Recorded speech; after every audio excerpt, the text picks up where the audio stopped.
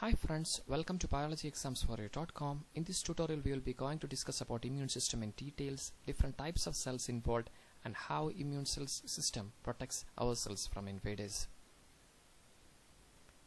Immune system refers to set of cells, tissues, organs that protects our body from invaders or pathogens. Immune system can be broadly classified into innate and acquired immunity. Innate or inborn non-specific defense mechanism is a genetic defense mechanism that we got from very birth itself. Immune system is undoubtedly the most efficient system, that just like a military system, that protects our body from invaders. Just like a fortress, there is an external defense that forms the first line of defense. First line of defense include physical barriers like skin, mucus, nasal hairs, cilia, etc.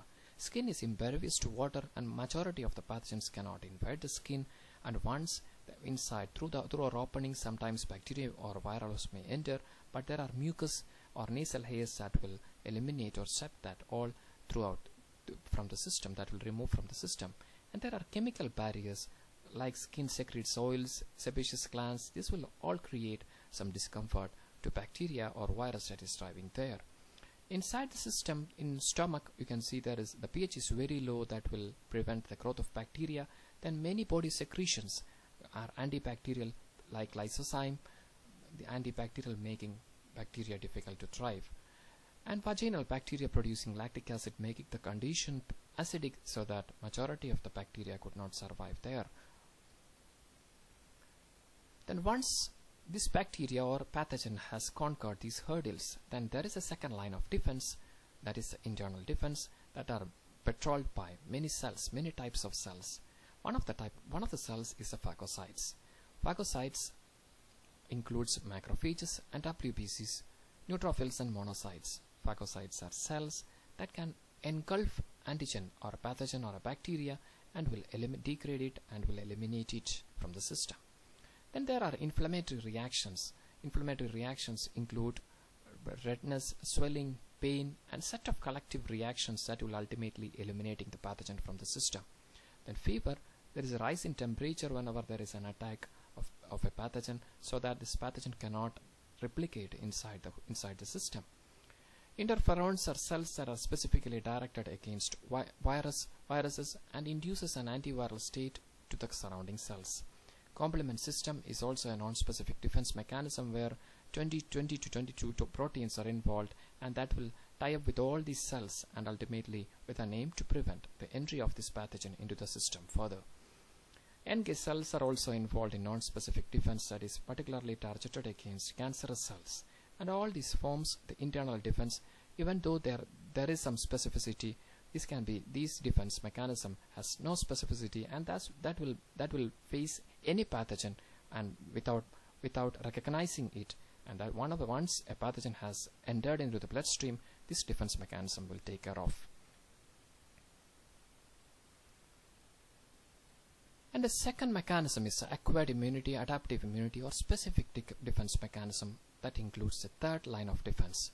Once the bacteria is capable of overcoming all these first line and second line, then this is subjected to the major commanders of the immune system that forms the third line of defense with high specificity. That forms the active immunity. Active immunity, the major characters are: active immunity is a process by which this antigen or a pathogen comes in direct contact with immune cells. The cells involved in active immunity are called as lymphocytes. Lymphocytes includes T cells, B cells, and antigen. T cells and B cells. T cells includes cytotoxic T cells, helper T cells, suppressor T cells, and memory T cells. And cytotoxic T cells can directly kill the cell which is infected, whereas helper T cells are the commanders of the immune system that is responsible for controlling all this immune activity and also eliciting higher responses in the case of B cells. Suppressor T cells, if there is heightened activity, suppressor T cells will act, whereas memory T cells are involved in secondary immune response. That is a typical quality of active immunity. Then B cells are the cells that are produced. B cells are the cells that are involved in antibody productions. Plasma cells, B cells upon binding with an antigen will proliferate and forms plasma cells and memory cells.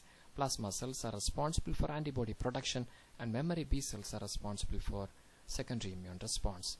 Then third group of cell is called as antigen presenting cell, that is involved in active immunity. These are cells that are in the second line of defense.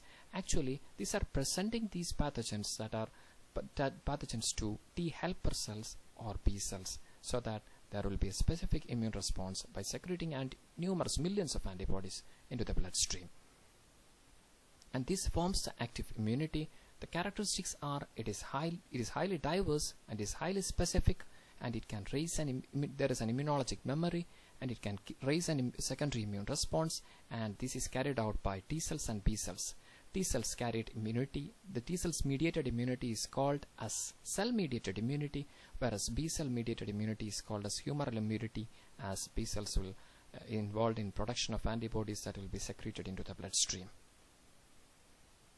And the next one is the passive immunity, where the person is not aware of the protection of antibodies inside.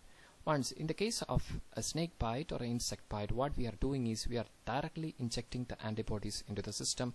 That is, antibodies that are made outside artificially will be injected into the system, so there is no contact with the pathogen, or there is no, from the patient's point of view, there is no response. Immune system is not at all involved, and that makes the passive immunity. And this is the summary of immune system and how it works. Hope things are clear. We will be discussing in detail all these things in later tutorials.